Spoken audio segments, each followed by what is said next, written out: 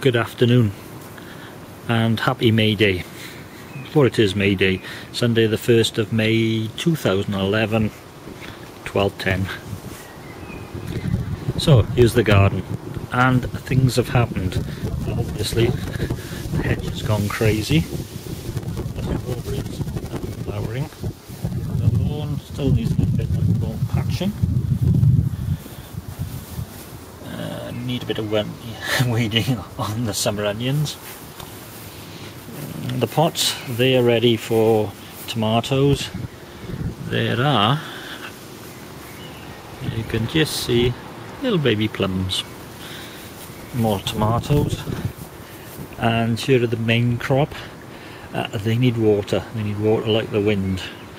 The sky, well, it's supposed to rain yesterday, didn't. It might rain overnight, who knows. Not really sure. More summer onions.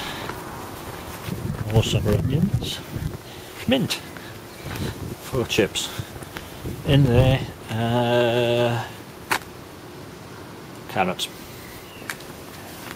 That's going to be tomatoes. There's spring onions. That's going to be sunflowers. And here are the onions. Various bits of leftover spuds from last year.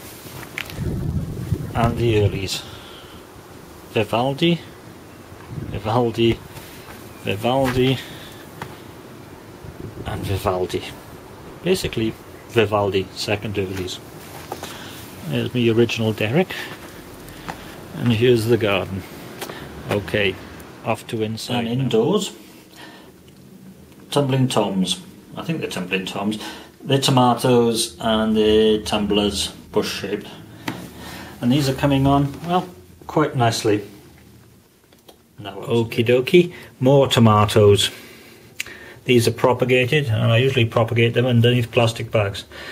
That one didn't, so it's got a new seed and it's off again. Those sunflowers, and the peppers are under this one. Not a great deal to see. Anyway, for the time of year, not bad at all. Need to get some grow bags before long.